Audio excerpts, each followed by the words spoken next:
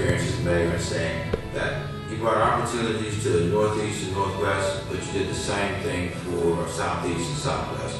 We have 8 wards in the city, and I want every ward to be able to be a place that people will want to be. People will be proud of and say, I'm proud to live in the District of Columbia, and I'm proud no matter where I may live in the city, because it's a place that people want to be.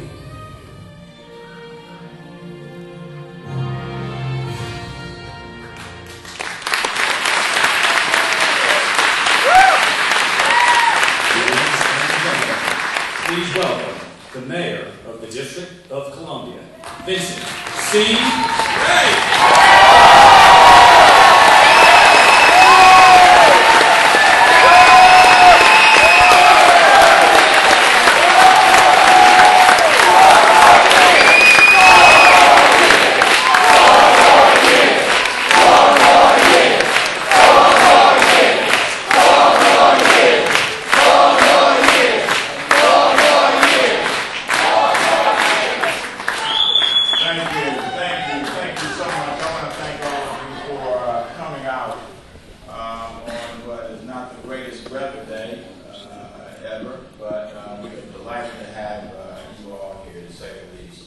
Thank you so much for such a nice, warm reception.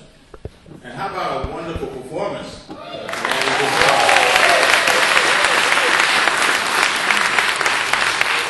about another big hand for Mike McCoy and the Voices United?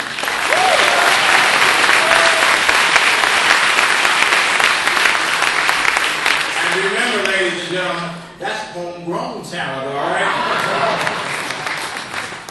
And I also want to thank the DJ, WPFW's DJ, RBI. How about a big hand for him?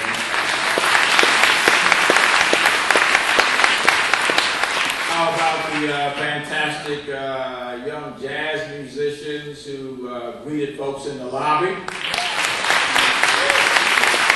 Let's hear it for the Indigo Project Trio from the Levine School of Music.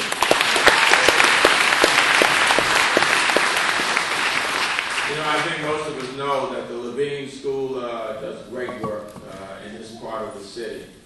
And I really want to thank them for offering scholarships and helping students grow as artists.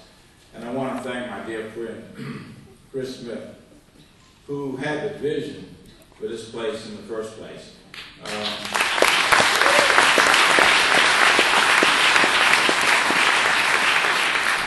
For those who don't know, I was the founding director of Covenant House, working with Chris. My office is right next door as a part of you, up at the Covenant House Community Service Center. Now, we have I think, showcased some fantastic local talent here today. We're also in the company of people who have absolutely deep roots in our community. I want to thank, first of all, Pastor, the Reverend Ronald Braxton, who is the pastor of Metropolitan A&E Church. You know, Metropolitan just celebrated not so long ago its 175th anniversary in the District of Columbia. And I want to thank Pastor Braxton for being a great friend of this entire city. And how about a big hand for the students who led us in the Pledge of Allegiance earlier?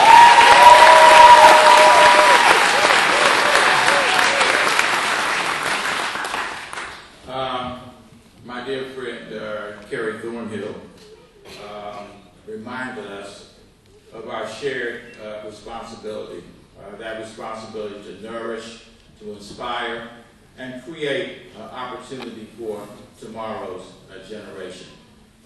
Carrie's dedication to children and building strong communities is not only inspirational and long-standing, it is absolutely unmatched in the District of Columbia. Thank you very much, Carrie.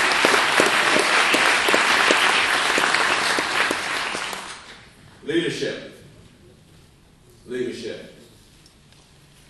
Leadership begins with commitment. And we lead mostly by example, not just through words. Jerry Moore is an absolutely remarkable and distinguished resident of our great city, isn't he? any endeavor we undertake, anything we do is absolutely stronger with his steady hand on the rudder. And I want to thank Jerry for chairing our campaign. How about a big hand for Jerry Ward?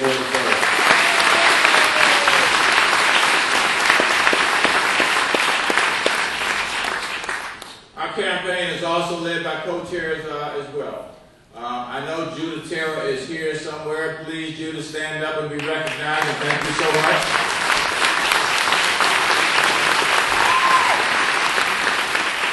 You know, Judith is a wonderful person. She was with me every step of the way last time. As a matter of fact, I had a dinner meeting with Judith and some of her friends, who then spent 3.5 hours talking me into doing this. And by the time they finished with me, I would have agreed to anything, ladies and gentlemen. And you know, everyone knows about Judith's dedication to the arts and to philanthropy. You know, in the city, it spans the ideological spectrum. And her generosity, Judith, thank you so much for your generosity to our city. It was absolutely limitless. Thank you so much. Sonia Gutierrez, who is a friend and known to all of us, is also one of our co-chairs. Everybody knows her enthusiasm, her effusive spirit for the She has spent the last 40 years changing countless lives. She is the founding director, of course, of the Carlos Rosario School, and has empowered immigrants and helped pave the way for their success. Unfortunately, Sonia is under the weather today, but I think we all know that if she weren't, she would be here to be a part of this today.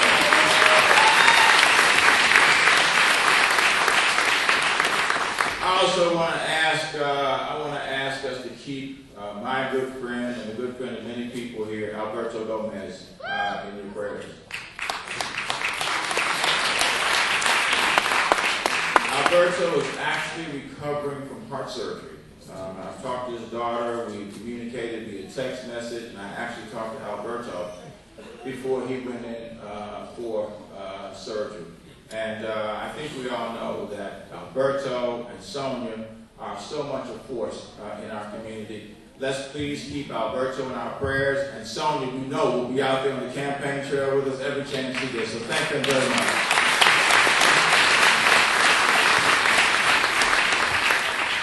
Also co-chairing our campaign is John Chinpay. Where's Santa Fe? There it is. Thank you, John. John is a restaurateur.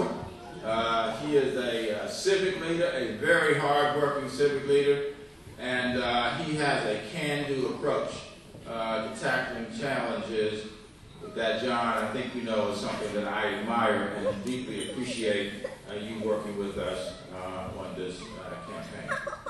Now, we're building a strong campaign with supporters from every neighborhood and every ward in the District of Columbia. I think you all know that every Democratic candidate needed 2,000 signatures to get on the ballot. And I actually didn't even make the decision to do this until 3 weeks into the process of people gathering signatures already. They started on November 8th. We didn't start, at least to make a decision, until December 2nd. So I want to ask you if you all would give a huge round of applause to our supporters, our volunteers, and people who collect the signatures in the polls.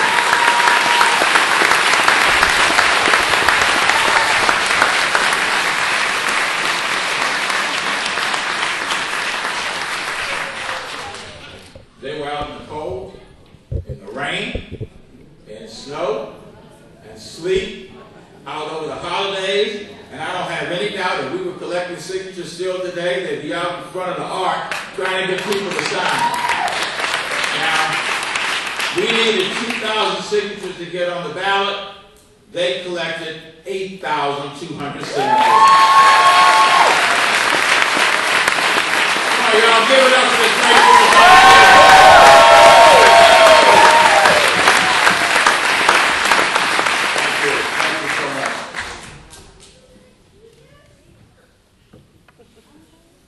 Now, you know, campaigns and elections are typically about the future. I think a good candidate has to answer at least two basic questions. Question one is, what do you plan to do? And then, how do you plan to do it? We have big plans. And frankly, ladies and gentlemen, I think we have a record that proves that we can achieve those plans. But before we talk about the future, I want to say something about the past.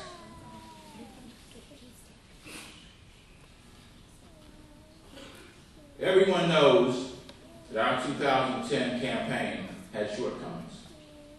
I've spoken with people in living rooms, in their backyards, barbershops, sidewalks, anywhere that I can talk to people. I've apologized to families, I've apologized to friends, and I've apologized to colleagues. I know that the 2010 campaign caused many people great pain. And I know that our city, because I was among them, suffered great embarrassment. So today, I want to apologize to you.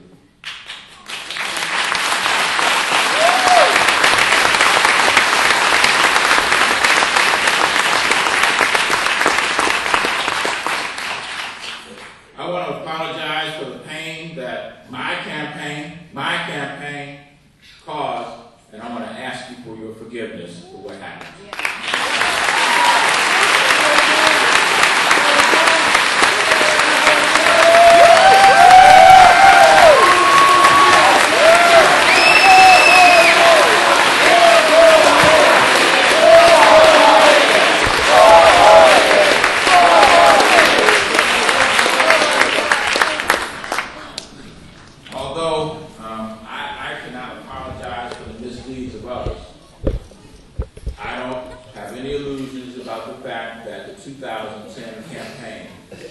Was in fact my campaign, and I feel deeply sorry for the pain and embarrassment that it has caused.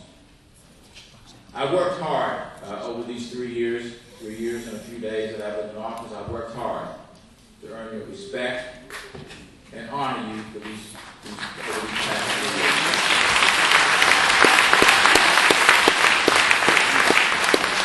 I think many of you know that I'm probably the worst workaholic. I've always been this way. There were times when I felt I wanted to try to do something different, and one day I just realized that's who I am. And so I have worked to put my shoulder to the wheel, and I've used my strength that you give me by your commitment to our city. Every day I come to work, I come committed to doing the job that you elected me to do. And I appreciate the opportunity. I think it's time now, ladies and gentlemen, to turn the page.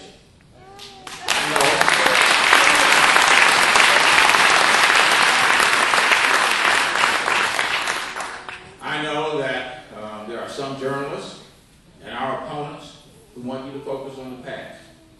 And frankly, I know that there's some reporters who prefer a service to a thoughtful discussion of issues. I know that they care about ratings and selling newspapers. But you know what I care about, ladies and gentlemen? I care about you and moving the city forward.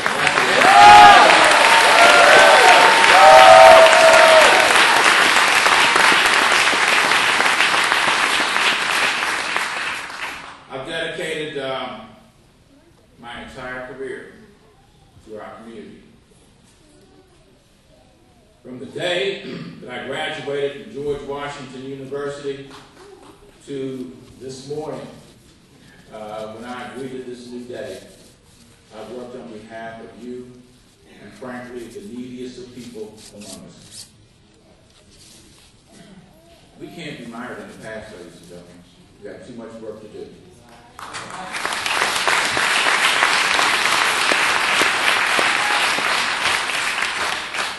As you've heard, our city is vibrant and our city is growing. But there's still too many residents who are living without jobs, without the security of a stable home, or the certainty of a warm meal. While the city experienced economic development throughout the past decade, too much of it was scattershot. Too little reached the people in the greatest need, and too many people were without work. My administration set out in a new direction. We brought every group to the table, and we worked together to foster development that benefits every district resident.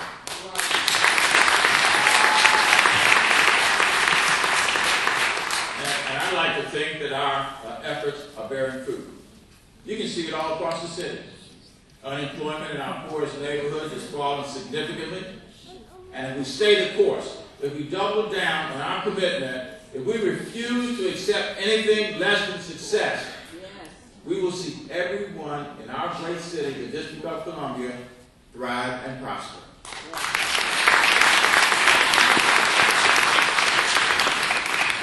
We can do this, you all. We can do it. You know what? I'm not going to say we can do it. We will do this working together, ladies and gentlemen.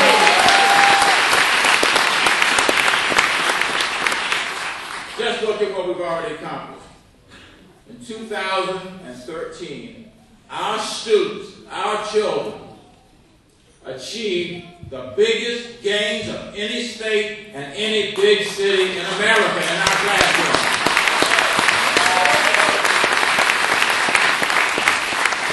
Yes, our children.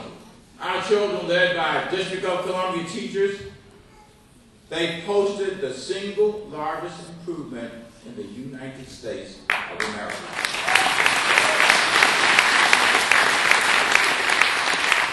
So much so that the Secretary of Education, who could have selected any place in the nation to come and be with, you know, the West Coast, the Midwest, the East Coast, the Secretary of Education, Arnie Duncan, came to be with us on the day that we announced our test scores. And I want to thank the Secretary of Education for that.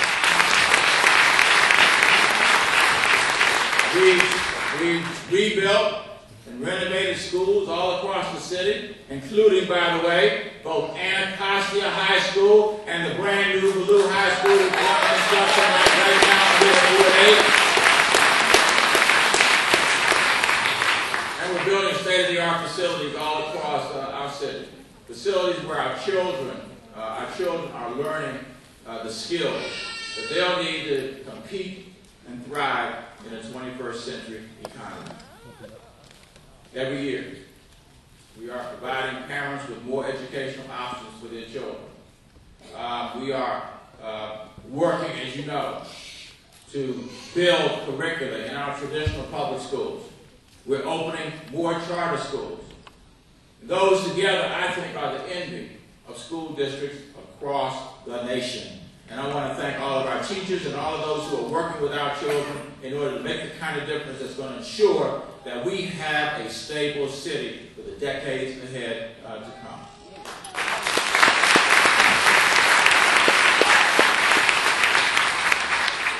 Our universal pre-K program is the most robust and well-attended in the entire nation. And I'm so proud of it. Thank you, Chair, for talking about that. It has been heralded by Secretary Duncan as a national model. 70% of our 3-year-olds and 92% of our 4-year-olds now go to school full-time every day, ladies and gentlemen.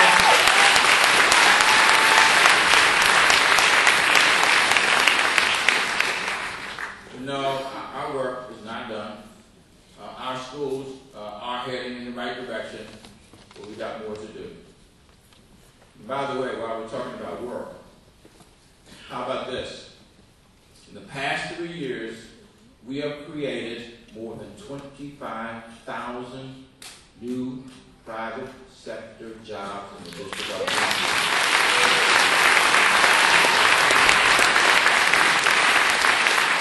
We know that the overwhelming majority of those jobs went to people who live in the District of Columbia. we're going to continue to insist that our employers hire more and more of our residents so that we can make sure that people who live here get the jobs and they pay their tax dollars right here in the District of Columbia.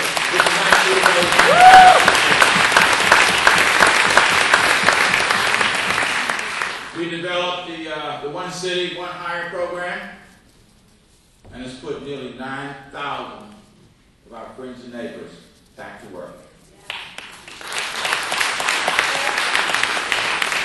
Unemployment in our hardest hit wards continues to drop.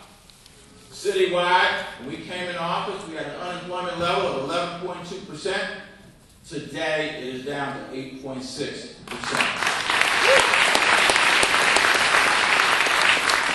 And yes, while it is still high here in Ward 8, unemployment has dropped from a staggering, when we came into office, a staggering 25.4% to today being 18.2%, still high. But we're going to work to continue to bring it down.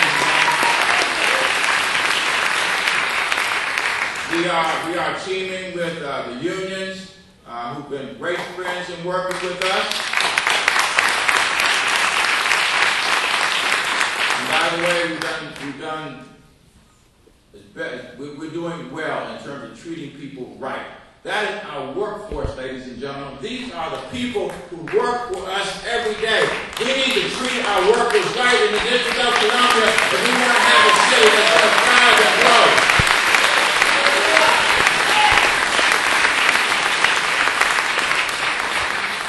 And we're also delighted to work with our private sector overall. On job training programs that are helping our young men and our young women get into the workforce. I think we know the job market is incredibly competitive, and we're helping District of Columbia residents to be able to compete. But even with the success, we still face huge challenges. Our city is getting more expensive. Everyone feels it. Residents with the fewest resources sometimes feel what they feel actually is actual fear.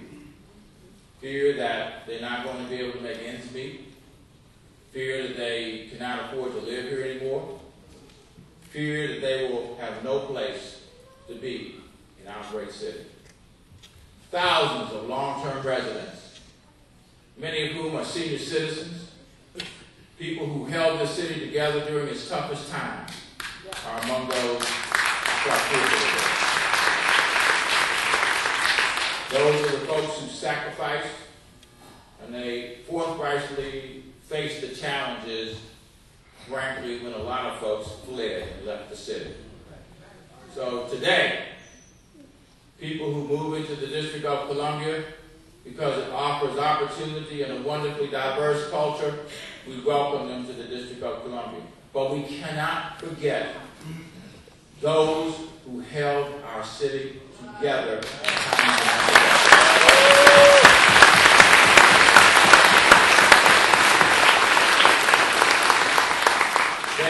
They should not be afraid. They shouldn't feel the fear that soon a home in our city will be entirely out of their reach. That's why I committed, and we've already moved on it, not pledged, moved on it. I committed an unprecedented investment of $187 million to affordable housing.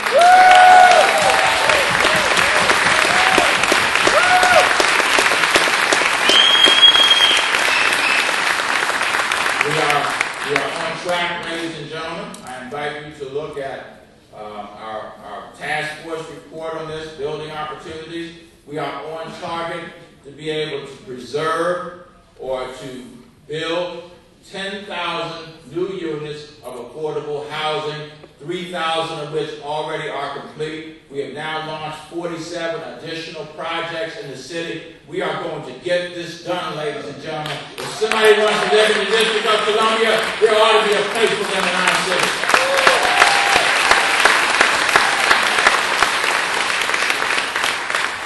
That's 10,000 homes where people can raise a family, they can pursue their dreams, and frankly, pursue them more comfortable in knowing that they have a place in the District of Columbia's future.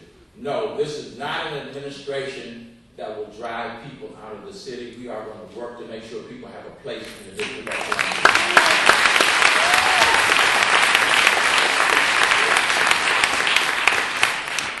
You know, we are especially going to honor our senior citizens. They are the backbone of the city, right? We're going to guarantee that their golden years are not filled with worry, but instead filled with pride. Our city is strong. The people who live here have made it that way. Many of them are the senior citizens who made those sacrifices. We've stood tall during tough times. We've faced great challenges, many of which, frankly, are not of our own making or doing. By the way, did we yield to Congress when their dysfunctional shutdown threatened to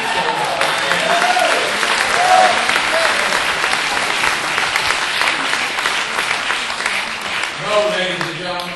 While they shut down, we stayed open for business.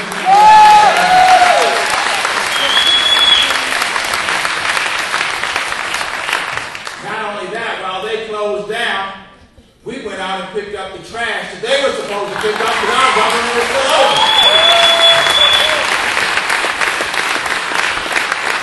We let everybody in this nation know that everybody in the District of Columbia was essential and we were not shutting down our government, ladies and gentlemen.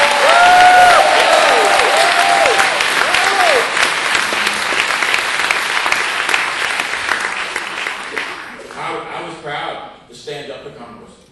And I was proud to be able to say to leaders on Capitol Hill, and I was able to do that because the 647,000 people who live here in the District of Columbia had my back.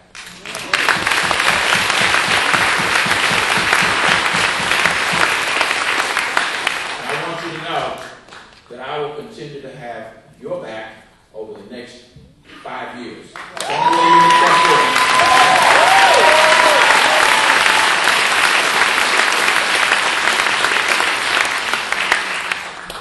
Yes, we have a lot of work to do, but I think we are the people to be able to do it.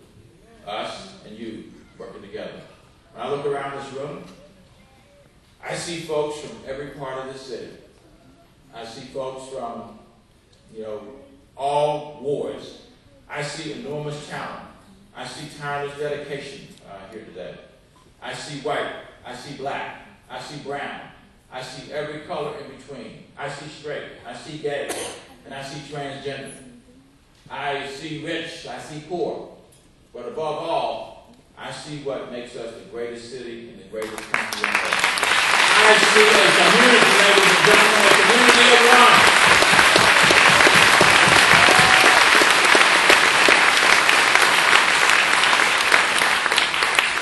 If I ask you, can we have the best school system in America? What do you say? Yes, we will. No. Here you go. Yes, we will. Come on, y'all. Yes, we will. Yes, we will. Let's try it again. Yes, we will. Can we have the best schools in America? Yes, we will. Can we create jobs to employ and empower every district resident? Yes, we will. Can we build a city that is affordable to everyone who wants to call the District of Columbia home? The District of Columbia has always been my home. It is an honor to advocate for the people and for the communities of our great city. It frankly has been and will continue to be my life's work. I ask that you continue to stand with me. I will continue to work tirelessly for you, and together we will accomplish what we set out to achieve, ladies and gentlemen. Yes, we will.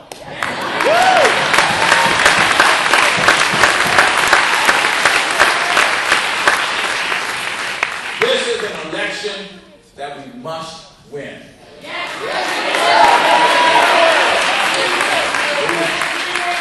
We've come too far to turn back now, ladies and gentlemen. We're bringing together young people and old people and people who are black, brown, white, people who are Latino, Asian, everywhere throughout the world, gay, straight, and able-bodied, and people with disabilities all together. We are creating a city that every resident should be proud of, proud hopefully to be able to embrace and nurture, and a city that empowers every one of us, Ladies and gentlemen, one city, indivisible, with liberty and justice for all. Thank you very much.